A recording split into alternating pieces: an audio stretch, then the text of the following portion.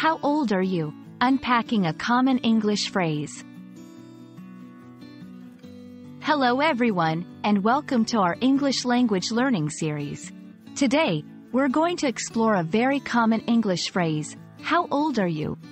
This simple question is a staple in everyday conversations, and understanding its use is key for any English learner. Let's dive into what this phrase means and how you can use it effectively in your conversations.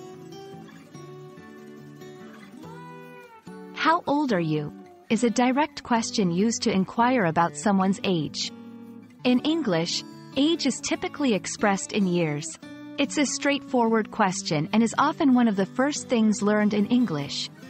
However, it's important to know when and how to use this question appropriately.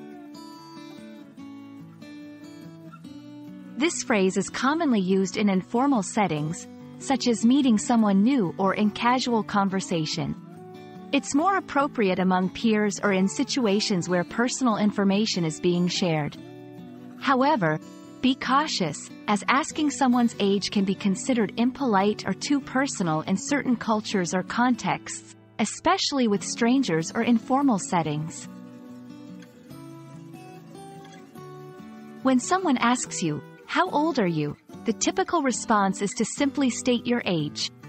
For example, "I am 25 years old." In English, the age is usually followed by the word, years old. However, in casual conversation, many people just say the number, "I'm 25. While this question is common, it's good to be aware of cultural differences. In some cultures, asking someone's age directly can be seen as rude or invasive. It's always a good idea to gauge the situation and perhaps get to know the person a bit before asking personal questions like age. That's it for today's lesson on the phrase, how old are you? Remember, while it's a simple and common question, it's always important to consider the context and the person you're speaking to.